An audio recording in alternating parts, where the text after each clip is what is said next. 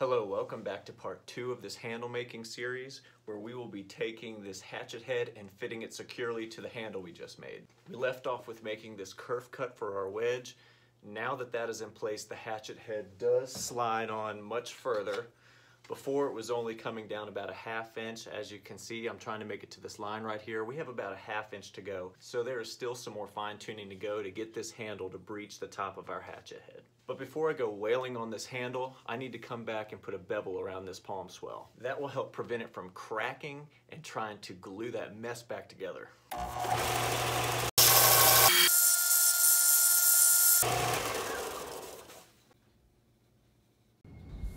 Believe it or not, holding the hatchet head upside down and driving the handle in is the most effective way of getting a nice secure fit.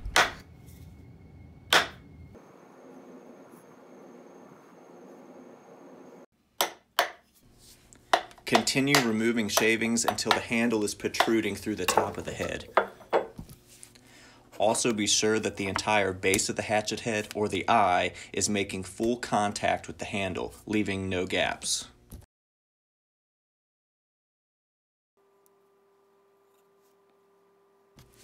The gap seen at the top of the hatchet head will be taken care of by the wedge.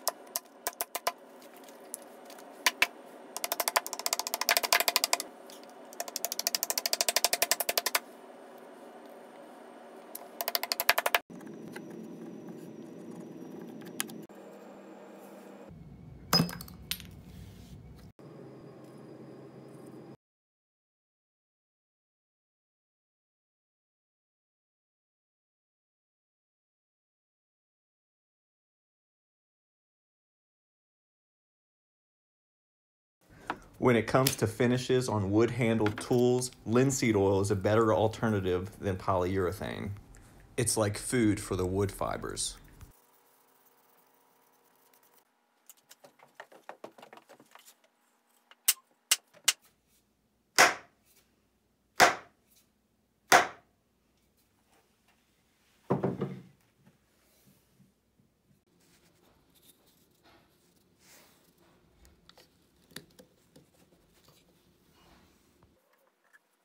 In order to prevent breaking the wedge, do not hit the wedge directly. Use a block that will make full even contact with the top of the wedge. Take your time while sinking the wedge. The wood fibers will need time to adjust as you're driving it in. I'd recommend 2 to 3 strikes at a time, followed by a brief pause. Using a razor blade, trim any areas of the wedge that are getting hung up on the hatchet head.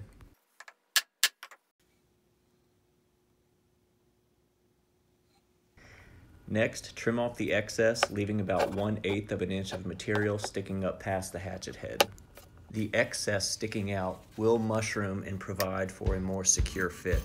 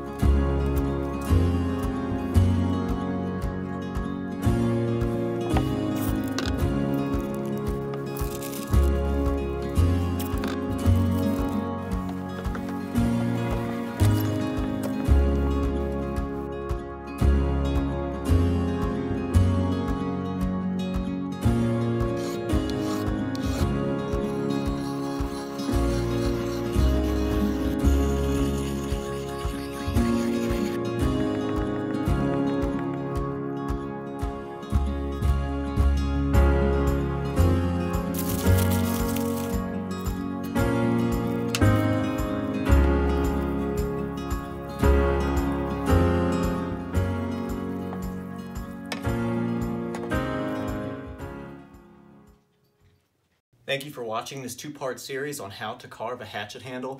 If you haven't already, go back and watch part 1 where I'll take you through step by step on how we carve this very handle. Now, after we finish one of these handles, you got to take it through all sorts of tests, chopping, arm shaving, but there's also the flight test.